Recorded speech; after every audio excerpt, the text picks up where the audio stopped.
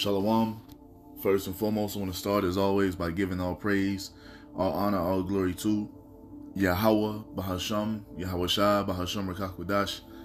Double honors to the apostles and elders of Great Millstone for teaching me this truth according to the Bible through the spirit and power of Yahweh, Bahasham, Yahweh Shai. And a sincere peace and salutation to all you hopefully let Akim out there, pushing his word in all truth and sincerity, doing the work as Yahweh, Bahasham, Yahweh Shai has created us to do, so he can wake up and seal the elect of the nation of Israel, which consists of you so-called blacks, Hispanics, and Native Americans, and you Israelites who are scattered amongst the heathen nations that may look like the heathen nations, but your father's seed line of your lineage goes back to you being a so-called black, Hispanic, or Native American, one of the 12 tribes of the children of Israel. Hey, Shalom. It's your brother Halakia from the GMS Denver camp, coming back once again through the spirit and power of Yahweh, Bahasham, Yahweh Shai, with another lesson. And this lesson is going to be another part, the second part to his Unchangeable Counsel. You see, where we go into the prophecies and show you everything that the Most High has promised to do for his people according to the, to the promises he made, to the oath that he made, man. And that it doesn't change or is not alterable. You see, because the pagan Christian churches lied to the world, telling them that the Most High has changed his mind about the promises and the oaths that he made unto his people. You see? And that's not the case. Now what we're going to do is the first part, we went into the first half of Jeremiah 31, and now we're going to go into the second half of Jeremiah 31, where it talks about us being brought into that new covenant. You see, and it all goes back to a promise and an oath that the Most High made unto our forefather Abraham. Now before we get into this, I want to pull a few things. Let's get rid of that. Let's go here to Genesis. Look at that, it's already here. Genesis 17:7, it says, "And I will establish my covenant between me and thee, and thy seed after thee in their generations, for an everlasting covenant, to be a power unto them, and to thy seed after them." You see that? This is what Yahweh Ba'ashem Yahweh Shai is in the process of bringing us into, to fulfill this oath that he made unto our forefather Abraham. You see? And this covenant is only for the seed of Abraham, Isaac, and Jacob, man. It's not for all nations. And let's prove that real quick. Let's go to Psalms 105. Let's show you. Psalms 105, we'll start at verse 6. It says, "O ye seed of Abraham, his servant, ye children of Jacob, his chosen. He is Yahweh our power. His judgments are in all the earth. He have remembered his covenant forever." You see that? He have remembered his covenant forever, letting you know that it hasn't been disannulled as the pagan Christian church has been teaching the world.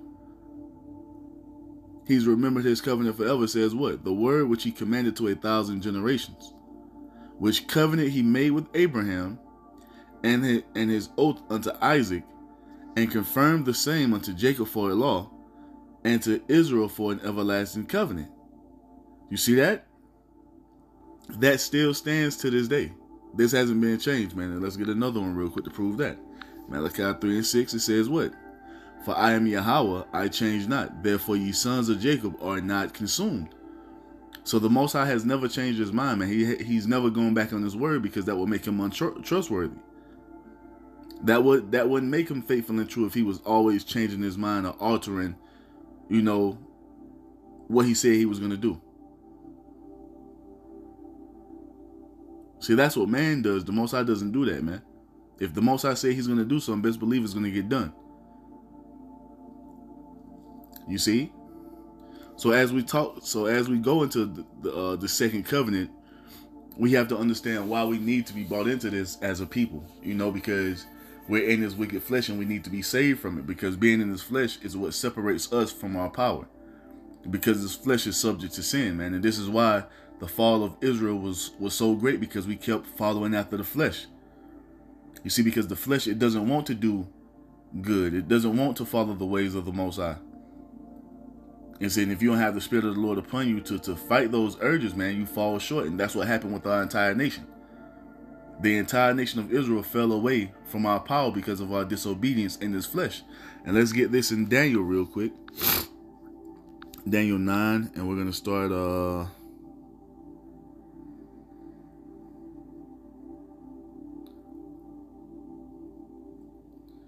We'll start at verse 3. It says what? Daniel 9 and 3, it says, "And I set my face unto Yahweh, Bahashem Yahweh Shah, to seek by prayer and supplications with fasting and sackcloth and ashes," in the state of mourning, right? Verse 4 says what? "And I prayed unto Yahweh my power, and made my confession, and said, O Lord, the great and dreadful power, keeping the covenant and mercy to them that love him, and to them that keep his commandments.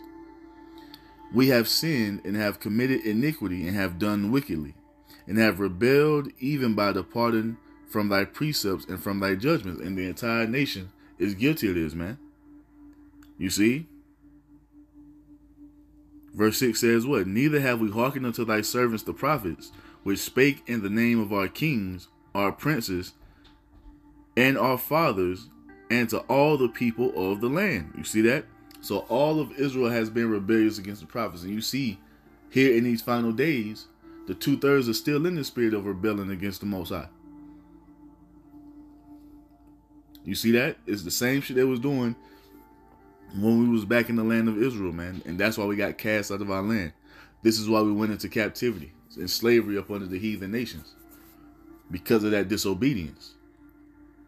Verse 7 says what? "O Lord, righteousness belongeth unto thee, but unto us confusion of faces, as at this day, to the men of Judah, and to the inhabitants of Jerusalem, and unto all Israel that are near and that are far off." You see that? "Through all the countries whither thou hast driven them, because of their trespass, that they have trespassed against thee." So this is why we were scattered as a nation. This is why the Most High has punished us, because we transgressed against him. We broke that covenant. You see?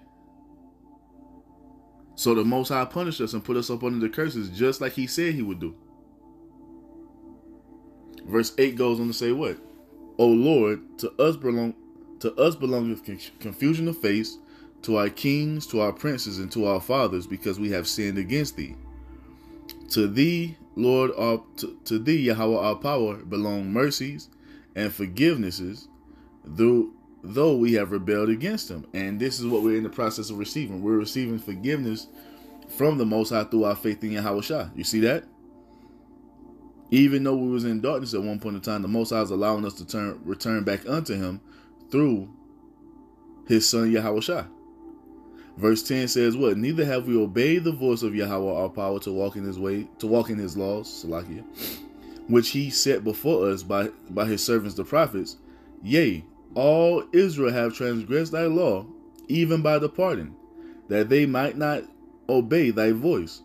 Therefore the curse is poured upon us, and the oath that is written in the law of Moses, the servant of the Most High, because we have sinned against him." And there it is. So because of our transgression and rebellion and the breaking of that first covenant, the Most High poured those curses upon us, just like he promised he would do. You see, when he first made that covenant with us in the wilderness, man. This is why our nation is in the condition that we're in now. This is why we suffer the way we suffer now. You see, we're still receiving that punishment of being up under the curses by transgressing and disobeying the Most High, by walking in rebellion. And the entire nation is guilty of this, man.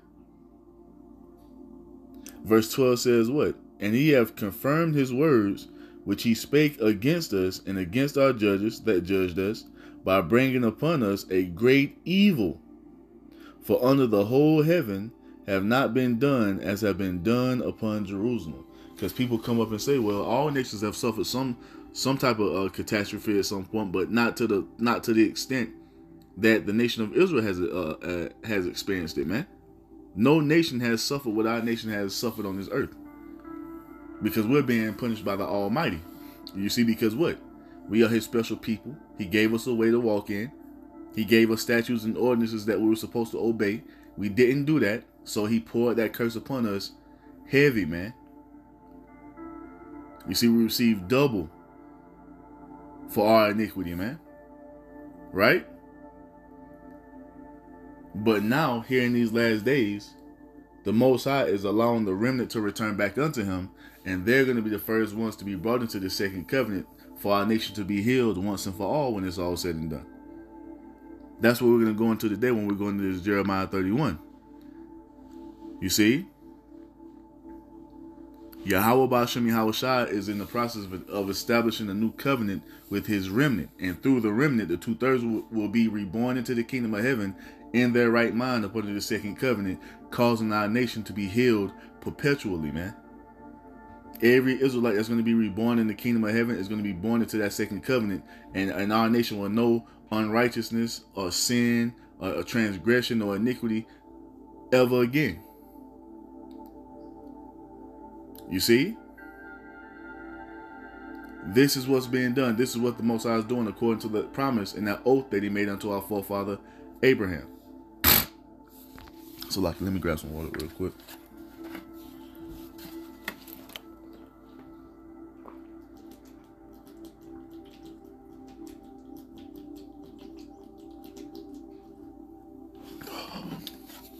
The water. Now let's get into it. To show you what's going to be done and that this hasn't been changed at all, man. Because if the Most High doesn't fulfill this or bring this to pass, that will make him a liar. Oh, before we move on, let's get my favorite, man. Numbers 23.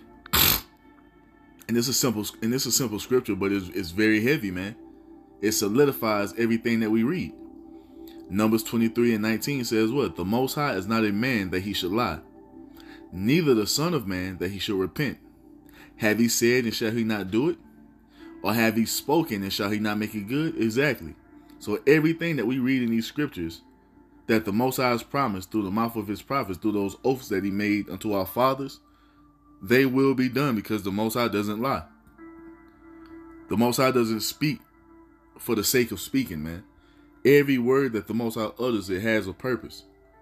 And that purpose will be fulfilled. Let's get another one real quick. Isaiah 11. It's like 55:11, Salakia.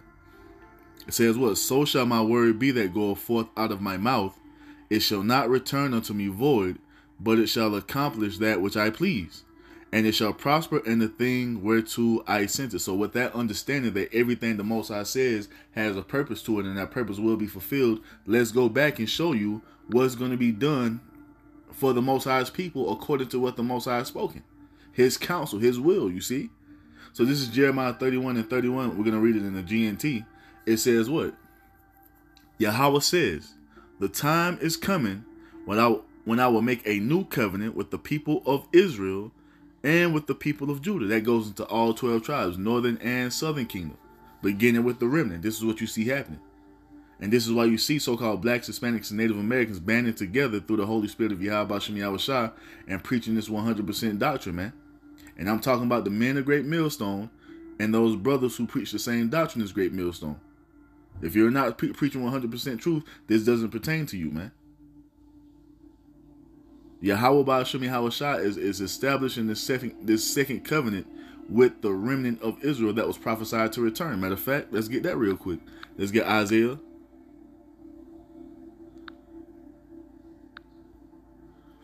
10:20. There it is. You see it, and you can't be a part of this remnant unless you're doing what the Most High says to do. You have to be believing upon Yahawashi, and if you've been set up to teach, you have to be teaching the right thing, man. You can't just be out here remixing the Most High's doctrine, basically putting words in the Most High's mouth and saying the Most High said things that he didn't say. That's not how it works, man. As a servant of the Lord, you preach what you've been commanded to preach. You see? Rightly dividing the word, man. So this is Isaiah 10:20. It says, and it shall come to pass in that day that the remnant of Israel and such as are escaped of the house of Jacob shall no more stay upon him that smote them, but shall stay upon Yahweh Ba'ashem Yahawashi, the Holy One of Israel, in truth. And this is what you see happening. The remnant, we're turning away from our captor, you see, and we're cleaving unto our power, Yahweh Ba'ashem Yahawashi. We're not leaning upon Esau for the answers anymore, man. We don't need Esau for shit. We don't need him to tell us that we're the Israelites. We know through the Holy Spirit that we are.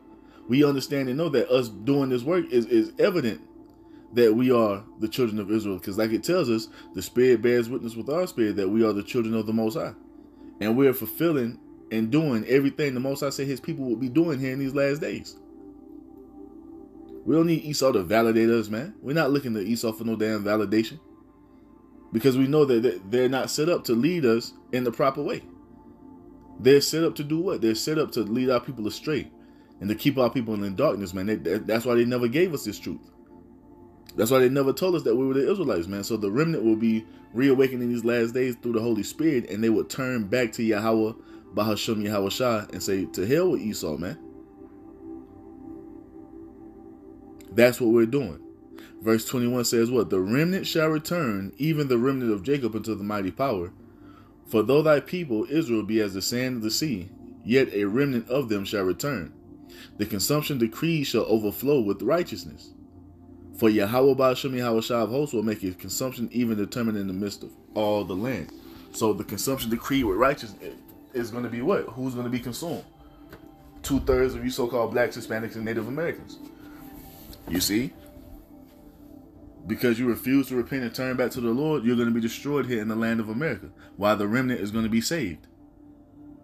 And how is that? They're going to be taken up into that chariot with Yahweh Shah to be brought into this second covenant that we're reading about.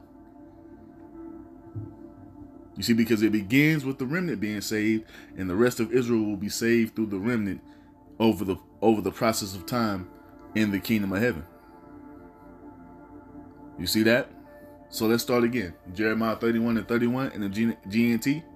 Yahweh says, the time is coming when I will make a new covenant with the people of Israel and with the people of Judah. It will not be like the old covenant that I made with their ancestors when I took them by the hand to lead them out of Egypt. Although I was a husband to them, they did not keep my covenant. And that's what we just read in Daniel 9. The Most High made that covenant with us in the wilderness, and we broke it. We couldn't Salakia. We couldn't fulfill that first covenant in perfection, because that's what that covenant calls for. That's something that we couldn't do. Why? Let's show you real quick. Romans 8 and 20. Yep. Romans 8 and 20, it says what? For the creature was made subject to vanity, not willingly, but by reason of him who have subjected the same in hope. Because in his flesh, the Most High set it up for us to go off. He programmed us to go off. You see? We were never meant to keep that first covenant in perfection. Even though that's what it calls for, it's something that we could never do here in these bodies. You see? This is why we have to be upgraded when Yahweh Shah returns, and that's what's going to be done. So we have been made subject to vanity, folly, to go off, to sin. So we can be subject to what? Hope. You see, having hope and faith in Yahweh Shah that he's coming to change us and to bring us into this thing that the Most High has promised to do for us. And that's what's about to happen.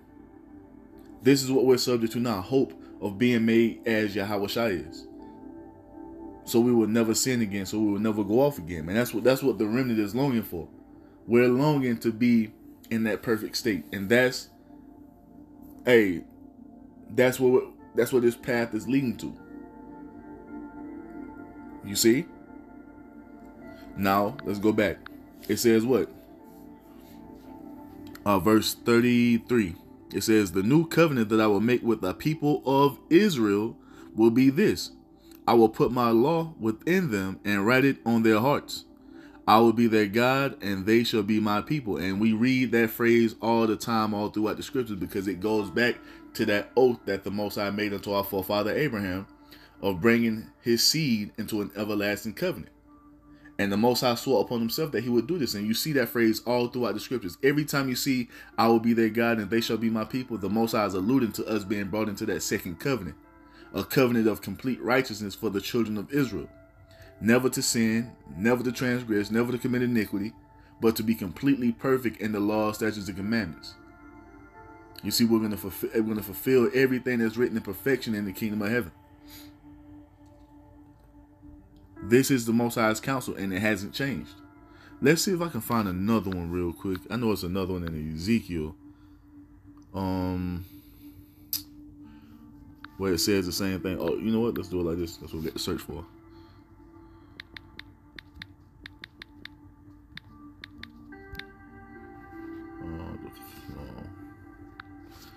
Oh, you know what?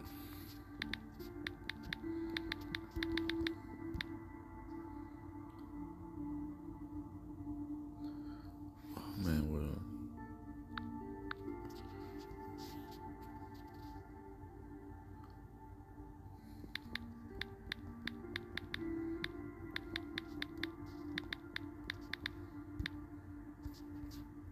There it is, Ezekiel 36. That's exactly what I'm looking for. Yeah. Now listen to this. Now we're gonna go right here, Ezekiel 36, and we'll start at 22. It says, "Therefore say unto the house of Israel, Thus saith Yahweh Ba'ashem Yahweh Shah, I do not this for your sakes, O house of Israel, but for my holy name's sake, which ye have profaned among the heathen, whither you went." And how did we profane the Most High's name among the heathen? By walking in their customs, by practicing their wicked ass lifestyle, by worshiping these false idols that the heathen worship. That profanes the Most High's name, because the Most High's name is put upon the nation of Israel. And we haven't been conducting ourselves, you see, as the Most High told us to conduct ourselves. This is why he basically disowned us for a while, man. And we couldn't come back unto him until he sent our sacrifice, Yahweh Shah. And now that access back to the Most High has been being reestablished through the Lord Yahweh Shah. You see? Verse 23 says what? "And I will sanctify my great name, which was profaned among the heathen, which ye have profaned in the midst of them, and the heathen shall know that I am Yahweh, saith the Lord power, when I shall be sanctified in you before their eyes." And it's beginning with the remnant first and foremost. You see, the heathen nations are witnessing the remnant return back unto the Most High, and we're glorifying his name. We're letting the world know what the will of the Most High is and what he's going to do on this earth. We're letting them know that Yahweh Shah is going to return to take the heathen down, beginning with the Edomites, to establish a kingdom of righteousness in the earth forevermore. You see? Separating ourselves from this world. We don't conduct ourselves like these people in the world, man. And because we do this, they find it strange. But it's all for what? The sanctification, you see, of Yahweh Ba'ashem Yahweh Shah. Now listen, verse 24 says, "For I will take you from among the heathen, and gather you out of all countries, and I will bring you into your own land." This is the process that we're in right now. The remnant is being reawakened, and we're being prepared to receive salvation once the Lord Yahweh Shah makes his second coming. From all the land that we have been scattered to, especially from here in the land of America, which is Babylon the Great. Verse 25 says what?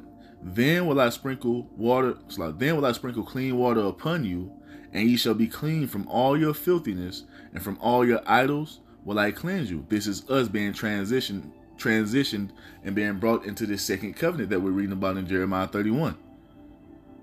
You see? It says what? "A new heart also will I give you, and a new spirit will I put within you, and I will take away your stony heart out of your flesh, and I will give you a heart of flesh. And I will put my spirit within you, and cause you to walk in my statutes, and ye shall keep my judgments and do them." That's us being brought into that second covenant.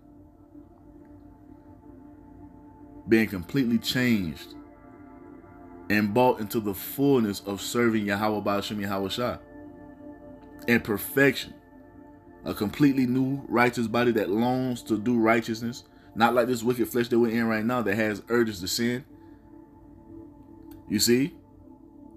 The Most High is about to upgrade us, man. He's going to exalt us and bring us back into our godhood. That perfect state that we were in from the beginning. That's what we're being brought into. You see, and that's a cut to those people who are calling themselves the Jews, because they're not fulfilling the Most High's laws. They're not doing what the Most High says to do. When you look over there to that land of Israel, all you see is nothing. Wickedness going on, man. That's not what would be going on with the Israelites when they go back into the land. You see, as we're reading, according to prophecy, right? Because that's all that matters, what the Most High said.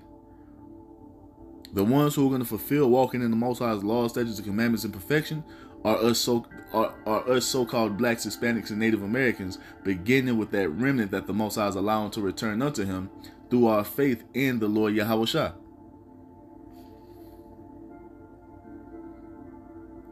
You see? Now listen, verse 28 And ye shall dwell in the land that I gave to your fathers as an everlasting possession. You see, that hasn't changed. And ye shall be my people, and I will be your God. You see that? The Most High is telling us that he's going to fulfill that promise that he made unto our forefather Abraham. And matter of fact, let's go back real quick. Let's go back to Genesis real quick. Let's get some more off that bone. Genesis 17, and we'll read 7 again. It says, and I will establish my covenant between me and thee, and thy seed after thee in their generations, for an everlasting covenant, to be a God unto thee, and to thy seed after thee. And I will give unto thee and to thy seed after thee the land wherein thou art a stranger, all the land of Canaan, for an everlasting possession, and I will be their God. You see that? The Most High reiterates this all throughout the scriptures. Hey, and it continues all the way to the New Testament, showing you that the Most High hasn't changed. Showing you that he's not altered this promise that he made unto our forefather. You see? This still stands, and it must be fulfilled. And it will be. Now we can go here. Go back to Jeremiah 31. Oh, yeah. Let's keep going. So we are Jeremiah 31 and 34. It says what? None of them will have to teach a neighbor to know Yahweh, because all will know me, from the least to the greatest. I will forgive their sins, and I will no longer remember their wrongs. I, Yahweh Ba'ashem Yahweh Shai, have spoken it. There it is.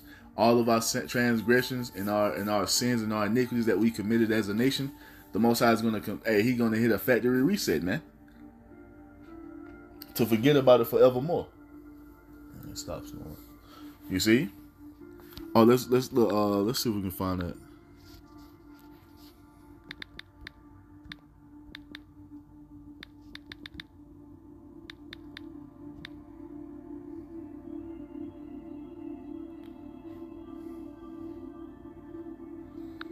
Is this what I'm looking for?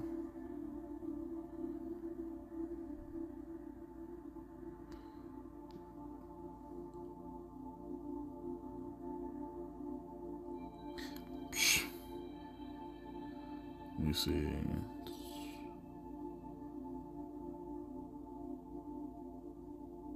We'll start at verse 18. It says, matter of fact,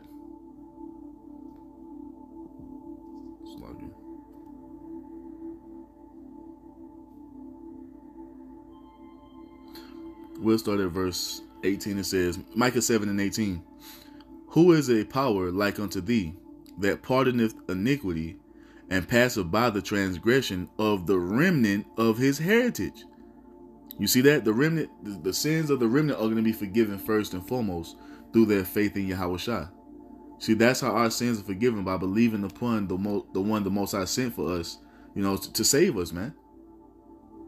It begins with that remnant of his heritage, because through the remnant, the rest of the nation of Israel will be reestablished in the earth forevermore. You see?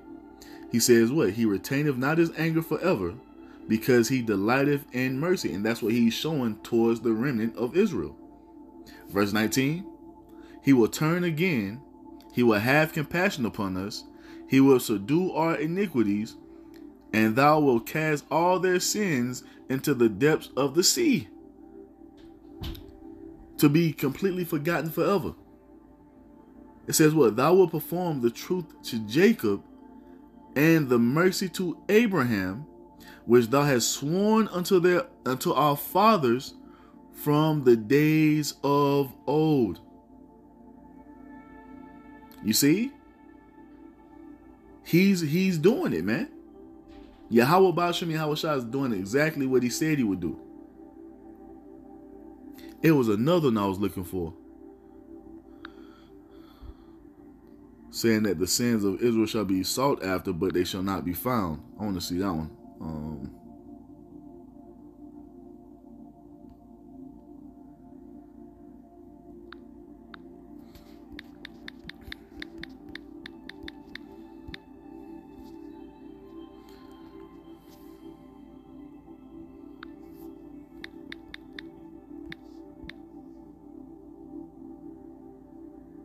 There it is. Call Allah Yahweh Shem Yahushua out the water.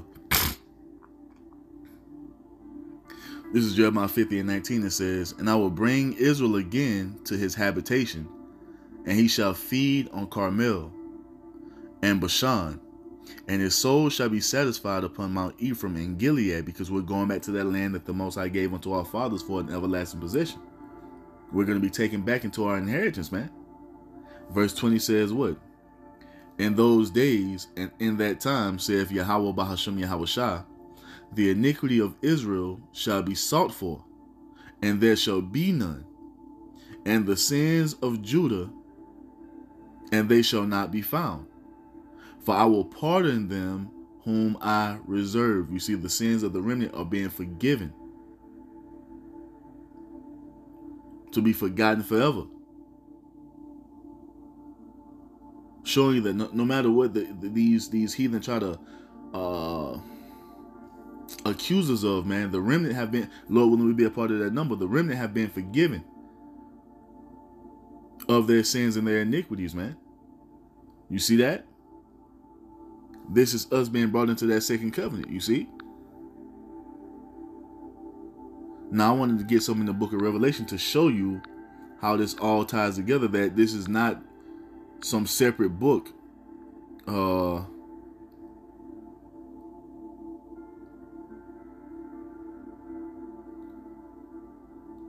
how, because like what these pagan Christians do is they try to take this New Testament and act like it's a different, thing that the Most High is doing in the earth. No, it's everything that the Most High promised to do according to what He's spoken in the Old Testament. It all goes hand in hand. Everything that was taught in the New Testament is based and founded upon what was written in the Old, man.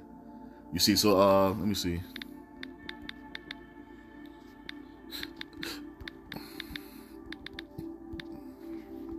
There it is. So this is